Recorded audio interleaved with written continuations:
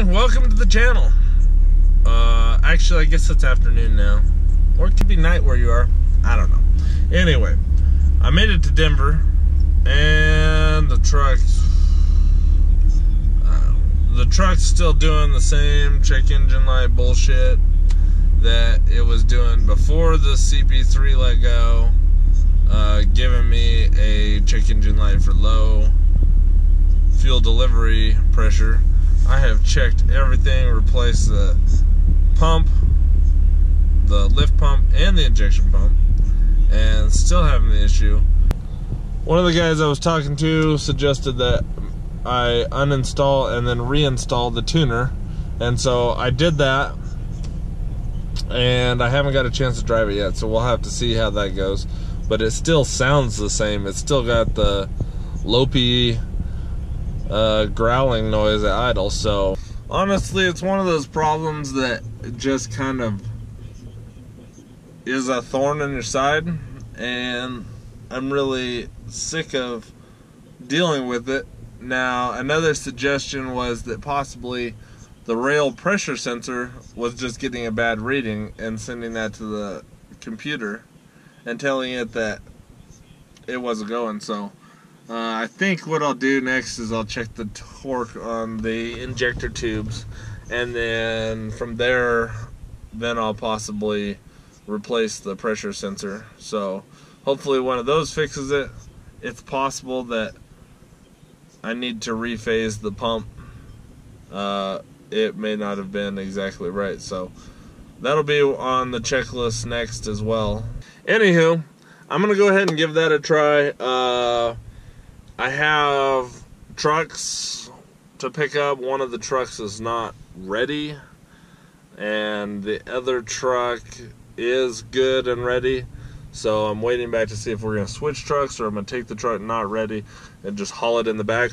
So that'll be definitely something that we'll work on here in a little bit. I'm just kind of waiting to see what my dispatch says to do on that. So dispatch got back with me and gave me the go-ahead to get a different truck. So now we're going to go ahead and load this thing up, and then I'll mess with the injector tubes later. So I've just got to do some paperwork and then load them up. Just load them up and roll them out.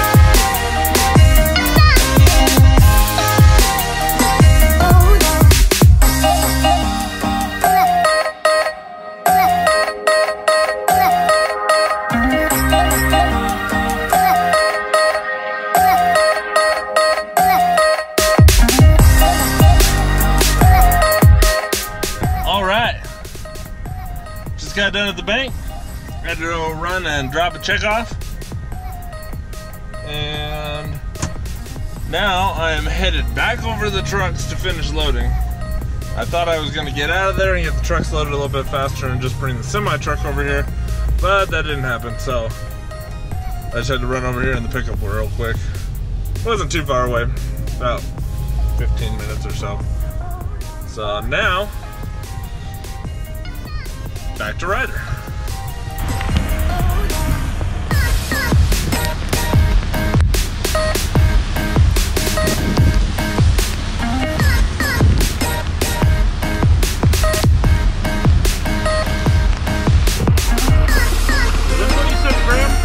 Yeah, there's pizza in there, like from lunchtime.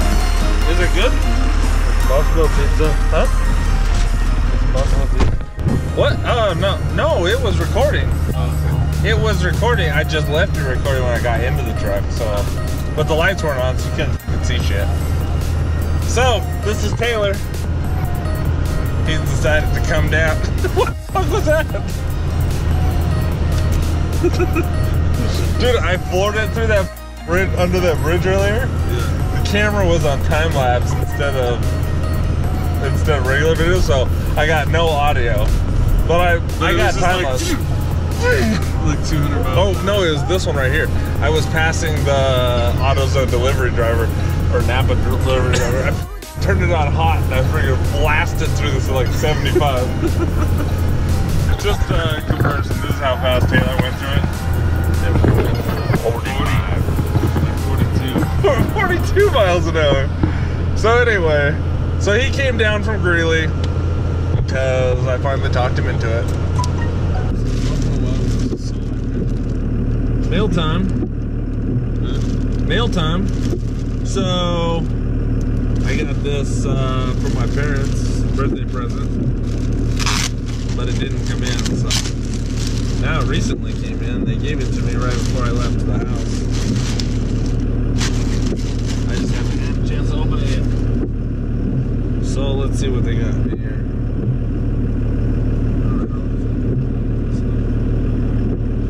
Grunt style. This will defend. That's nice. I don't know if you can fucking see that shit. It's stuck in the middle and stuff. Actually, it's Texas stuff. Texas, it's second. Texas, bigger than the storm.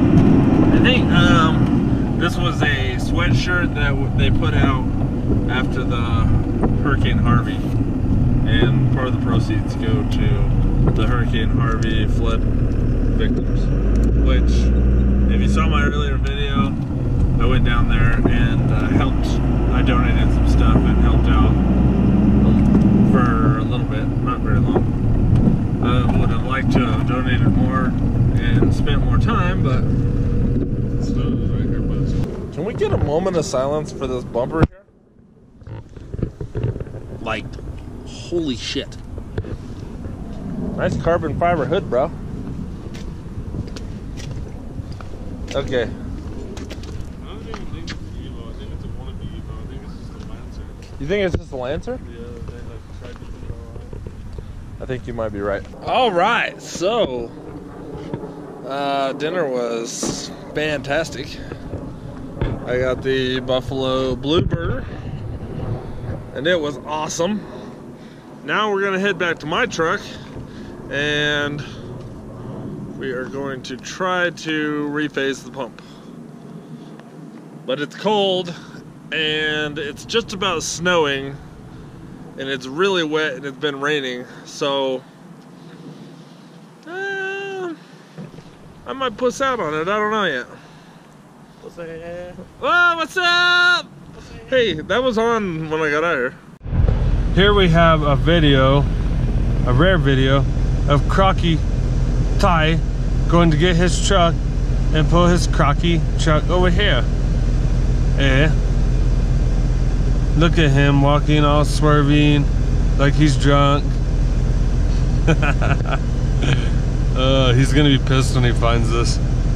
But, oh well. Maybe it'll end up on his blog.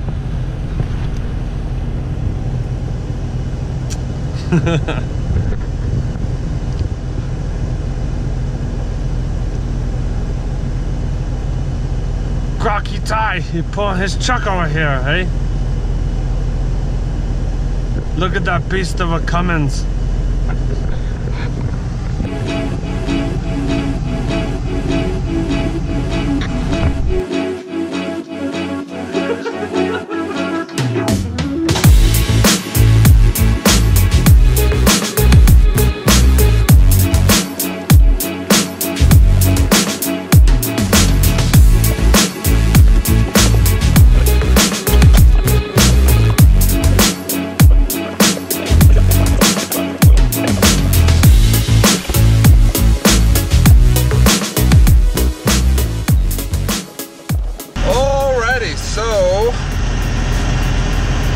Accomplished dick all, except for breaking the belt. Somehow the belt got hung up on the crank, and so whenever we tried to bump the starter and turn the crank to get number 1 TDC up. What is that? What the fuck is that? Super chip. Let's see if I have a fucking. That's a what? A super chip. Oh, you got a super chip? Super duper chip. The super duper chip? You didn't know I had this tune? No, I didn't know you had a super duper chip. Let's see if I have any. What? With the tranny, then. Oh, transmission codes? See if I have any codes. It's having shifting problems.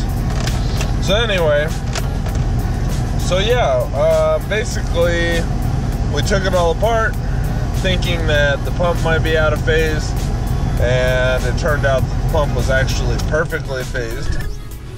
And so we put it back together, and basically the only thing we changed or accomplished was we broke the belt, which that belt does have over 65,000 miles on it, so it's not a big deal. It's probably about time for it to be changed anyway before it breaks and leaves me stranded, so not a huge deal. We get a new one on it. We're going to put it on the trailer without a belt, and then I'll get another one tomorrow or the next day or something whenever I get to a town. I have got to do it before I get to Cedar Rapids though, because, or I'm sorry, Council Bluffs though, because I have to drive the truck from Council Bluffs to Cedar Rapids, so it has to be fixed for that.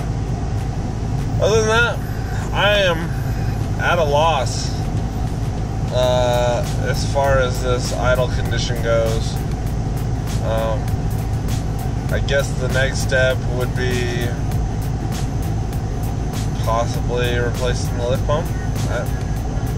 I honestly have no freaking idea, and none of the professionals or experienced people that I've talked to have any idea either. So I don't know. Taylor, what's wrong with my truck?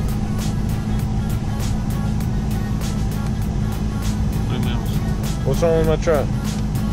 Why does it got a weird idle and long starting time? I don't know, I think you're dropping rails. See? Nobody freaking knows. It's got me stumped.